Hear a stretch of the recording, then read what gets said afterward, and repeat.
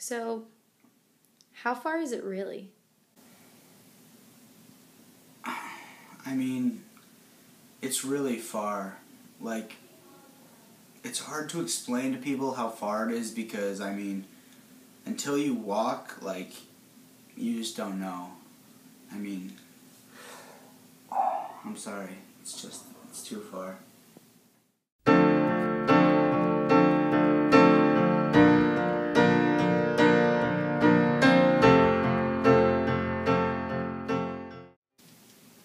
What are the kinds of things that you have to deal with? Well, I mean, besides just being exhausted, there are other difficulties that you have to deal with, like, sometimes obstacles. There are wild animals out there, going through the woods. It can be a real challenge. Do you ever start to get tired?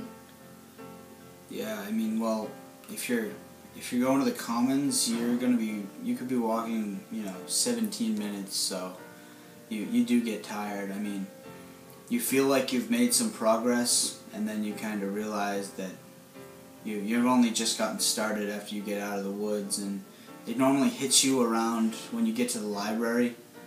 I mean, when I get to the library, I start getting pretty desperate. I mean, looking for any way out.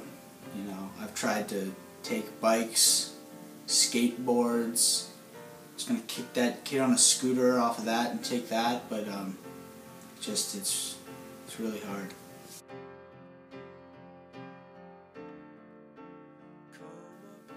Sometimes you just collapse.